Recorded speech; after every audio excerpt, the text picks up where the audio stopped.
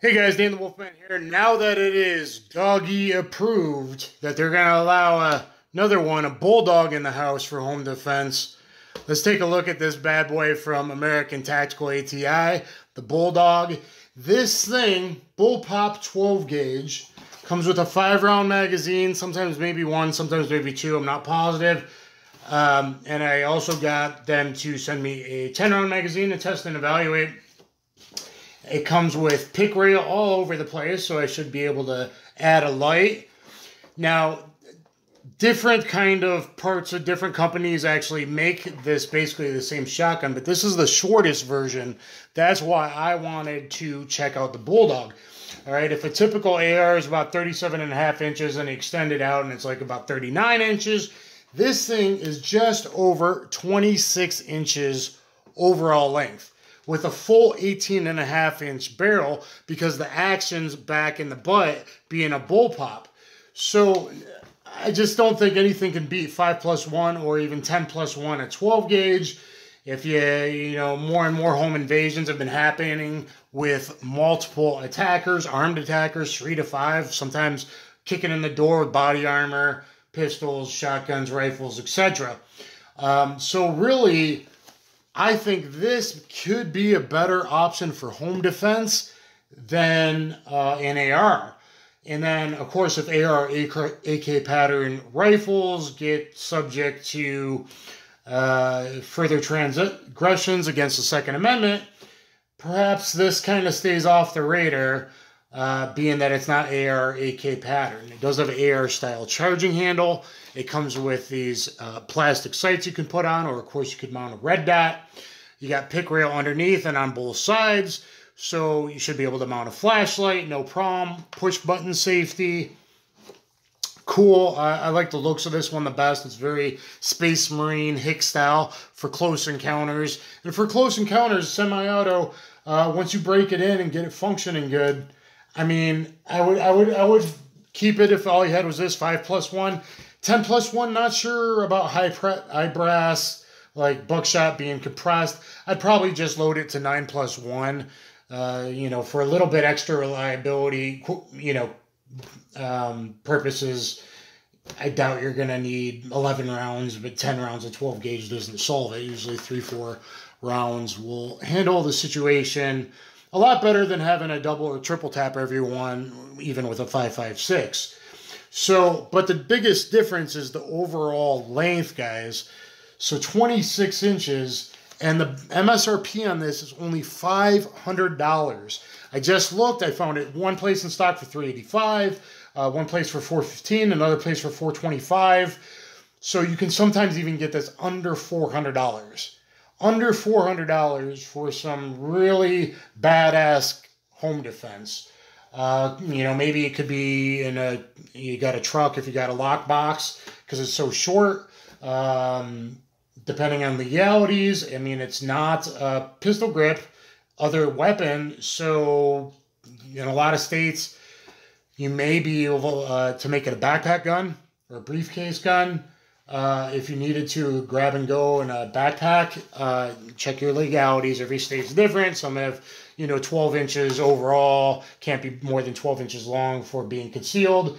But a lot of them, because this isn't like a shockwave, and yet it's just over the 26 inches because it's a bullpup, so you got a full shouldering ability. And now I got 10+1 or 5+1. Also, this can actually go on the rail and be used as a foregrip. But the specs on the Picatinny are pretty tight, a little bit off. So I can get it on there, but it's hard to get it off, even halfway on with the quick release. But maybe that will break in. I just oiled it. I might break in. The sights, the front one, and I'm pretty good. The rear, I'm having to like palm strike and get on a bit deeper. So I don't even have, but it's locked in pretty good. But, I mean, for the money, if I get this thing functioning good, you got nice peep sights there, AR style sights, AR style charging handle. Drop your bolt. Other side, the Bulldog. There's your mag release. Hard to do on camera. Let's throw the 5-rounder in. So that can be a foregrip as well. So that's pretty ingenious. It's not bad. Gives you a good hold. You know, so if I had 2 5s, I might keep one up there. With the 10, I don't think I would bother to. Personally, I got to figure out if I would use a 4 grip and put a light on the side or what. But it's pretty amazing little bad boy. So here's the ATI Bulldog, and the dogs approve. I mean, threaded, looks sweet. Business end, pick on 3 sides, and as well as on top, so 4 sides can mount. Red dot, you got your sights here, nice charging handle, mag release, bolt drop, push button style safety here.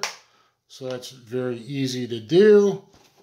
Let's check the trigger pull out. Oh, that ain't bad at all.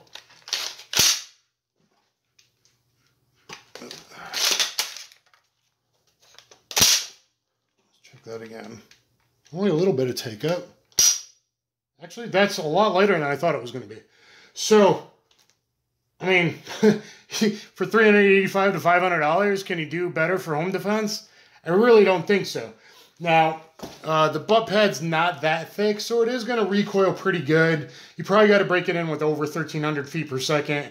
I do have some, like, 1205, I think, low recoil, 9-pellet double aught, I think.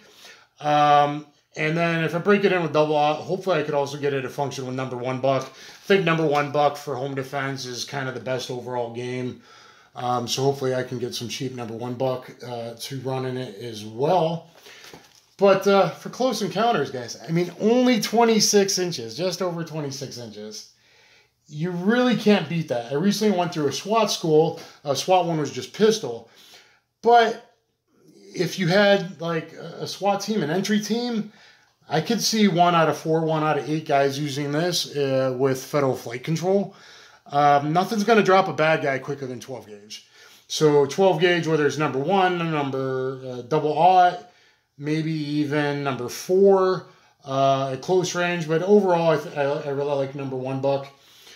Nothing's going to drop someone. If you get at least 2/3 of the pellets on the torso, people drop from 12 gauge. Often it might take 2 or 3 5.56, especially if it's 55 grain, maybe 2 if it's 77 grain, double tap to upper thoracic cavity. But anywhere, in the torso, even in the pelvis, a 12 gauge, people drop when you hit them with 12 gauge.